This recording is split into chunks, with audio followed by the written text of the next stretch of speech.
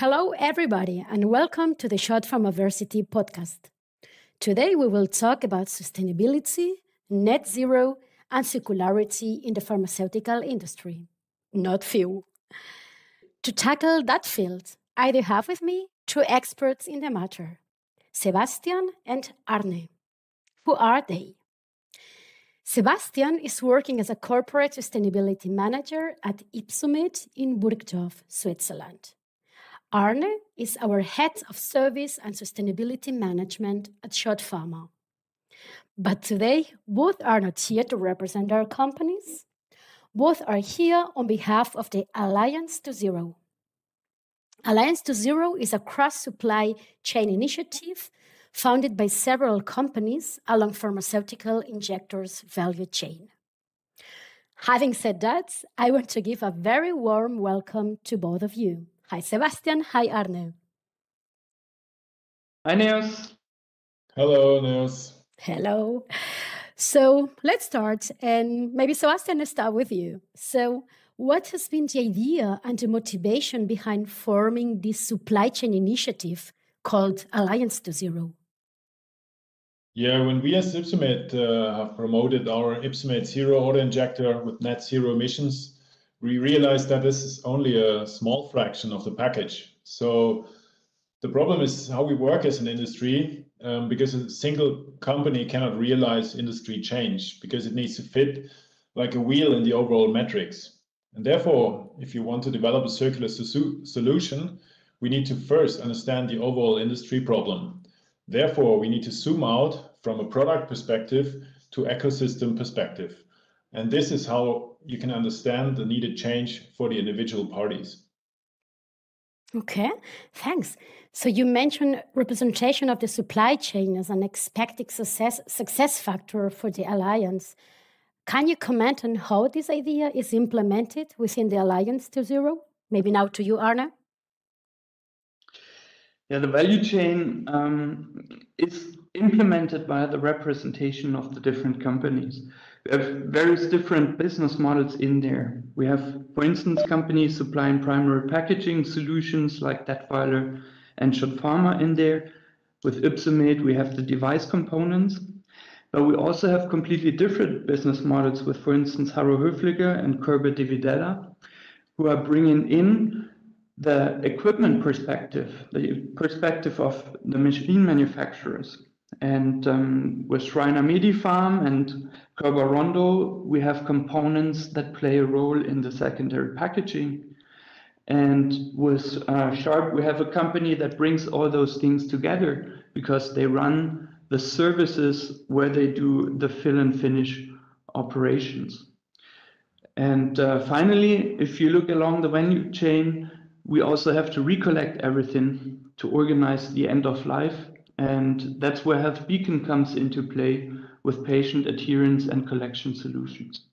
So by this composition of the Alliance, we enable to have a good overview on the industry-wide challenges and also the opportunity to conceptualize a net zero future. In general, the focus is on companies that are directly interacting with pharma. And we also had discussion about, shall we include API?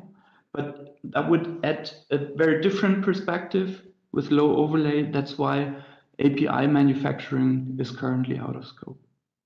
Thank you. Sebastian, has it been difficult for you to find companies to join the Alliance? Yeah, the pharmaceutical industry is responsible for more than 5% of the global carbon emissions. So we have to act now, and every company is aware of that. However, if you compare our business with other sectors, we are lagging behind, and most of the companies we approach are aware of this fact. And therefore, the initiative was immediately welcome, and we did not have to push the companies. All of the companies we approached immediately joined in. And also, we want to have a group of like-minded companies who are self-intrinsic motivated. And developing a joint vision of facilitating net zero transition was a quick and easy exercise in the beginning, but now we are moving in the more challenging part towards execution. This is where we are currently. Thanks, Sebastian. So, Arne, now back to you. Sebastian just mentioned that it was pretty easy to find members to found the Alliance to Zero. If you look back to this first year, can you also conclude going the first steps was an easy experience? Of course, it has been extremely easy.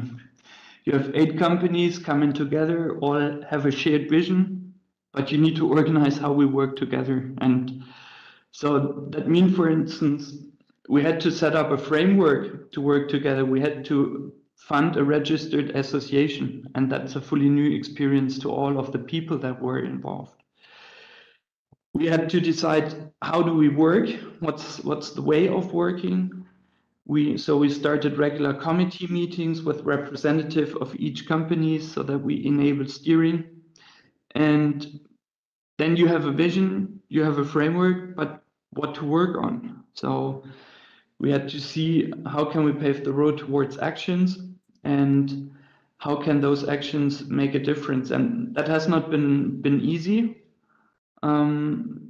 So what we then did in order to organize orientation, we said we need two things. First, we need a common language. So we were working on a guideline. We need a common language. So we were working on a guideline, the product carbon footprint. And then based on that guideline, we also said we need to go into a first baseline assessment. And maybe adding to that, as we have created this first baseline assessment with all the different articles and operations included in an 1 ml autoinjector, this helps us very much for orientation and to find the emission hotspot. In parallel, we also started with working groups on topics that are obviously not yet well understood and will require to be part of the problem, such as, for example, an end-of-life working group where we're tackling challenges like recycling and end-of-life treatment of our products. One central statement I remember from your webinar was that if we as an industry want to have net zero injection devices in the future, circularity is a must. Why is this, Sebastian? Yeah, if you look at the emission distribution, we were clearly observing that more than 50% of the related emissions are associated with materials and also the end of life related to it. Therefore, we need to aim for circularity. Why is that? Because in circularity, the reusing materials is an in-feed as raw materials for the next life cycle. And this way, circularity can enable us to reduce our hunger for new materials, and everything that is kept in the loop requires no end of life. Hence, circularity is extremely powerful to realize a game-changing effect, taking a majority of the raw material and end-of-life contributions out of the equation. Therefore, more effective than application of reduction measure. Okay, so this sounds to me logical and great. What holds us back? Yeah, it's a change in logics, how we work. If we look back to how our industry has evolved, there's always been the wish to reduce the patient risk and any contamination. And that's why we're now in a very linear world where most of the contamination mitigation strategies are relying on single-use plastics. And so we need a change in those logics and set up the capabilities that enable us to work differently, require less plastics and so on. But this is not easy. And in particular, taking also care of the end of life is something that is new to everybody. And even if we are aware that we all need to work more circular, then still we need financially viable business models. And that's probably the largest trick. How do you organize a circular material flow that requires no charity-like addition of money into it, but that you maintain the residual value in those materials? Thanks, Arne. Beside the barriers, what are you seeing on the horizon that will promote and push your circular vision? Sebastian? Currently, it would be challenging to use regranulated plastics from a regulatory perspective, so we need to work towards a regulatory mindset shift.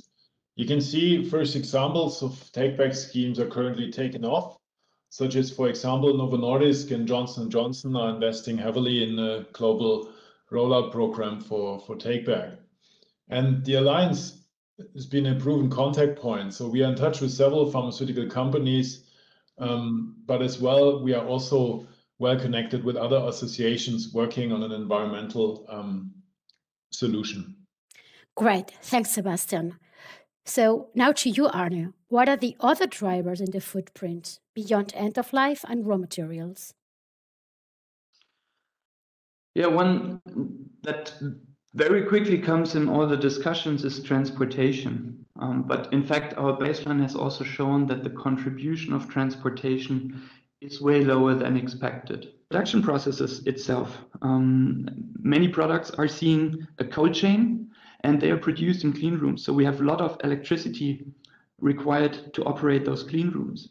And this is where in future we will require a shift to see how can we reduce the energy demand to run those operations and also to convert the electricity source to some green sources, which is a key task, in particular if you think about SCHOTT Pharma being a manufacturer of glass solutions. We need to find new solutions how we can go away from fossil sources to glass. The interesting about that overall conclusion we discussed about the circularity and we discussed now about the need for green electricity. This is more or less like the conclusion of the Ellen MacArthur Foundation that it's two major things, the conversion to electricity as well as circularity. We will need to go to net zero.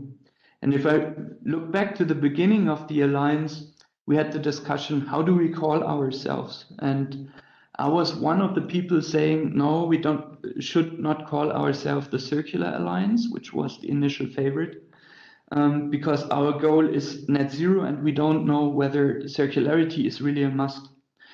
Now, the interesting thing is the results of the baseline have clearly proven circularity is a must, and therefore I owe a sorry to Sebastian. Circular would also have been a good term in our name. Funny. Thanks for sharing with us. So it's great to have two circularity evangelists with us today. For you as an alliance, what have been the highlights in this first year? Well, we have had several on-site meetings where we're facilitating open exchange between the different member companies in order also to create a joint feeling that change is feasible. And then, for example, the PDA presentation in Basel gave us the opportunity to have a keynote talk there. And this opens up new cooperation and makes aware education is related to circularity and sustainability in the context of pharma. On the next PDA in Gothenburg, we are also able to design a pre-conference workshop dedicated to sustainability. And with this, we can jointly promote collaboration for sustainable transition in the pharmaceutical industry. Okay, exciting, in particular for just a bit of more than a year. So looking into the future, Arne, so what's now the plan? How will the Alliance continue? And how do you intend to create traction for your circular vision and facilitate the industry transition? Yeah, starting from that baseline, we're really digging deep into the key drivers for the contributions we're seeing in the footprint of the whole final injection product. And we started developing a change plan with measures that are addressing exactly the contributions. And we started an alignment with the different companies there. And now in the companies, we assess the feasibility for what is more the homework within those companies. Plus, we started running on the barriers that are overlapping. We started joint projects that we set up as working groups within the Alliance to zero. And here we're also looking very much for the cooperation with pharmaceutical companies or with experts in exactly the fields. So it's not only that we want to execute the entire work in the Alliance to Zero, but topic specific, we try to bring in the experts. Also academics we're involving. We're having 2 master theses running with the TU Delft, where we're also looking for the recycling and the disassembly of devices. And in particular, my favorite program is then conceptionalizing how can the material flow and the business model look for, based on collaboration schemes organized by pharmaceutical companies, the disassembly, the rework of the materials, so that we in future can really use them as input materials to create new devices. In one addition, we're also setting up a learning curve together.